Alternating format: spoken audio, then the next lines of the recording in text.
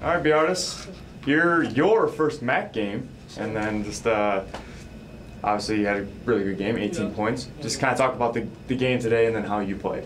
I feel like I played like a lot. First off, I played a lot more than I usually, I thought I would, because I had a little hip problem going on. So I wasn't sure if I was even gonna play this game. So I came out, toughened it up, had some ibuprofen pills, and just sucked it up and played. So it turned out to be a great performance for us, our team, and we came out with the win. You can just kind of talk about, it seems like when you guys are really pushing the ball and in transition, it seems like that's when you're at your best on offense, especially early on in the game. Yeah. Just talk about that as a whole, as a team, just flowing on offense, and when you guys push the ball. We actually started pushing the ball for real against Michigan State, because we tried to match their intensity. So yeah, that was a big emphasis for Coach Hawk. Like, he made it for us. So basically, we just started pushing the ball more. So basically, yeah, that's it.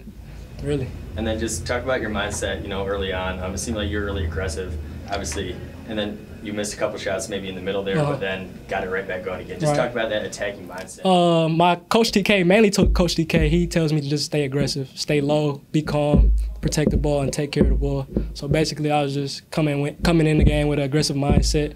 If I miss, I miss. I'm just going to take my shots. The shots I take is the shots I can make. So. And then obviously a guy like Mike Flowers didn't score the whole first half, and then all of a sudden can just take over a game like that. Exactly. Have you ever seen a guy, quite like that? Man, that man right there, he's different. He's different. I told him at halftime, you know what you could do. I told him at halftime, you know what you could do, just do it. And then he came out and jaw-dropping moments. That's just Mike. That's it.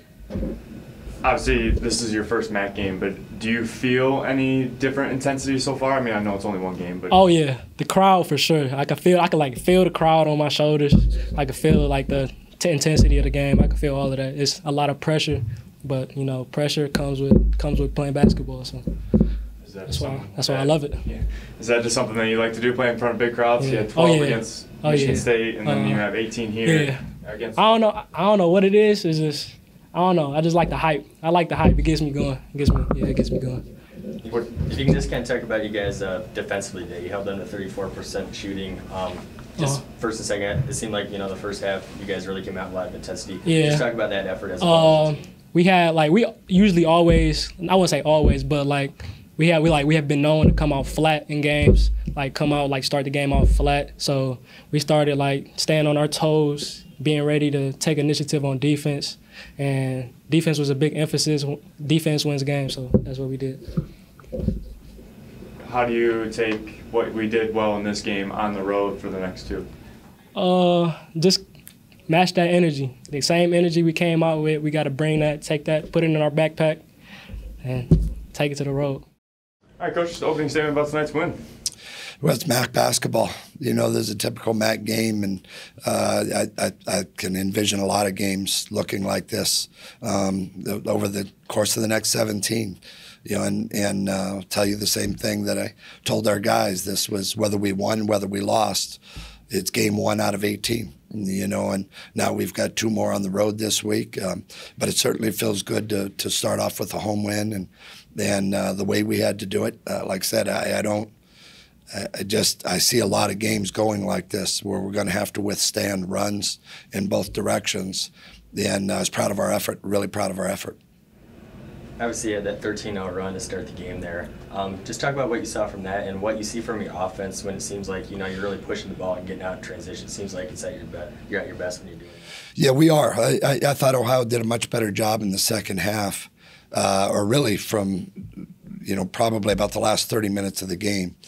And we got stops, in that opening stretch. We got big stops, and when we got stops, we got clean rebounds. We got out the run. I did something really dumb in the first half. I'm upset at myself for, and that is I left a group in too long, and I think they got fatigued during that time. When they got fatigued, we settled for jump shots. and that's when Ohio caught back up. And I can't have Mike and Brandon specifically out there for 10 minutes. I think they were out there for something close to that. Brandon might have even been out there a little bit longer, and that's my fault. That's something I won't do again. But when we go to the bench, we got to keep the tempo up. We got to get the clean stops. What started to happen was when we got some stops, their offensive rebounds started to bother us. And they were missing a lot of shots. We held them to 25% in the first half. That's a lot of shots coming off, and if you don't rebound the ball on that, it's hard to run. If we could get the clean rebounds, that's the way we want to play. We want to play up tempo. We want to really push it. We are at our best when we do that, but we have to get people off the glass in order to do that. And again, some of that was my fault for leaving guys in too long and just being fatigued. And you had two freshmen, obviously, in B. Artis White and Titus Wright, really playing well in their first MAC games today. Just talk about what you saw from them and their energy and effort for you there. Yeah, 4 guys in double figures. 2 of them were freshmen in Titus and B. Artis. And then you throw Michael and Brandon in there as well, doing their normal thing. We only had 10 turnovers. I thought we had pretty good pace. Every once in a while we get stagnant. But B. Artis and Titus both are guys that work hard. We weren't sure if B. Artis was going to play today. B. Artis, I liked what I saw out of him at Michigan State. But when we came back, in the first practice back, he pulled a hip flexor muscle real bad. And missed the next 2 days of practice, could barely lift his leg. And then Kevin Lehman, our trainer, did a terrific job spending a lot of time with him, getting him ready to go, a lot of treatment. And he came back, looked a lot better yesterday, and wanted to give it a shot today. He looked like himself, So it was great to see both of those guys play well. And Titus at the free throw line, that's B. Artis and Titus both ended up with the ball at the free throw line a lot at winning time. And that's, first MAC game, you got to put the game away, and you're a freshman at the free throw line. That can be a lonely place, and both of those guys look really comfortable. Then obviously Flowers, he didn't score in the first half, but it seemed like he was still playing a really good floor game, rebounding the ball, making assists. How do you think he just lets the game come to him? What does that speak about his maturity before he obviously took over scoring? I'm so proud of Mike. I'm so proud of him, the way his game has evolved through the years. Mike was, you go back to high school and even AAU ball, Mike had to score. So he's had that mentality. He's got that assassin's mentality. Then you go, his freshman year here, he's playing behind Thomas Wilder. So his minutes were in there, but he's just trying to find his way through his freshman year, playing behind one of our all-time greats.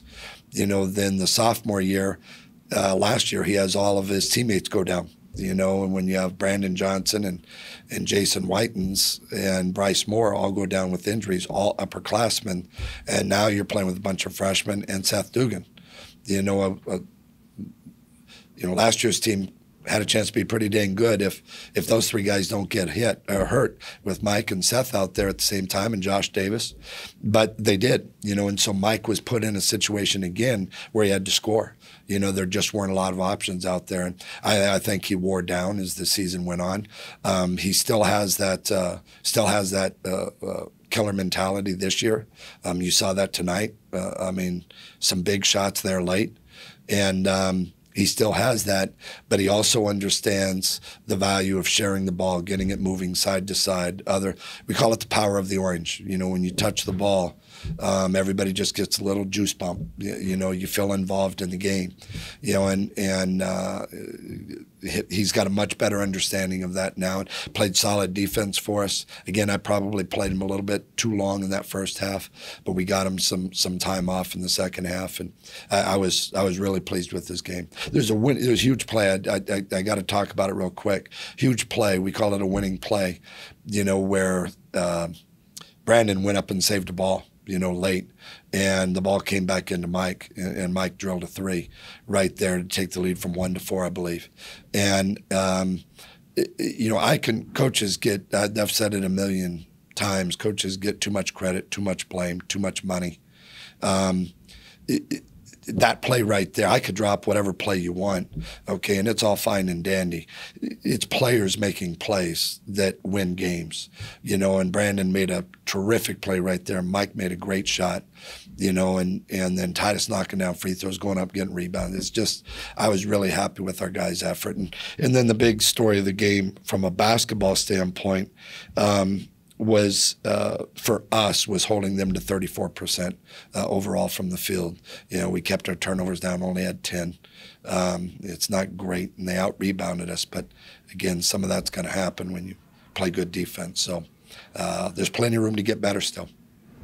And it seemed like this game had some weird flows. Like to start, it was really quick, and then the second half, the fouls started to build up, kind of both ways. How are you guys able to mentally, stay focused and stay within the game? It was a really weird. It wasn't poorly officiated at all. It was just a weird. You're right. It had a weird flow to it. In the first half, we shot 12 free throws. Ohio didn't shoot any. That's what we had happen to us at Michigan State. And then in the second half, I think at one point in time, Ohio, we had 6 or 7 fouls. They had 1. And we all of a sudden we had a foul to give in the first half, with under 30 seconds going. Second half, we put them in the bonus way too early, and so it was very stressful on our defense. We tried not to foul, and they were able to get to the rim some. I thought Ohio did a terrific job of recognizing they were in the bonus and driving the ball. They got to the free throw line some as well, but. Overall, pretty good effort. Coach, how do you take this win and move it towards the next 2 up that are on the road? Yeah, it's a difficult schedule. Ohio right away. That's a good basketball team. They have inside, they have outside. Vanderplas and Preston and Dardis. Those are really good players. Like Bunda. They've got some guys that can shoot it on the perimeter. They're they're long as well. It's a good basketball team. It's going to win. It's going to win. Certainly their fair share of games in the MAC. They're going to be very competitive. So that's a good win for us. Now you got to go to Akron and Toledo in the same week. And if you're going to compete, which we hope to do, if you're going to compete for the top of the conference, you have to win some road games. And we have opportunities here this week. Akron is outstanding. I saw about 10 minutes of film on them, and I said, all right, that's enough of that. I've got Ohio to worry about. I'm watching Akron was making me sick with how good they played. And then I watched some of the games last night and how good Kent State looked, and Ball State and Toledo both looked good last night. And Bowling Green, I think when they get Justin Turner back, I think they're going to be good. And so, it's a really good league. But we have a couple of opportunities in front of us this week against a really good Akron team and a really good Toledo team that have some quality wins already under their belt in the non-conference part of the schedule. So road toughness. Road toughness so far.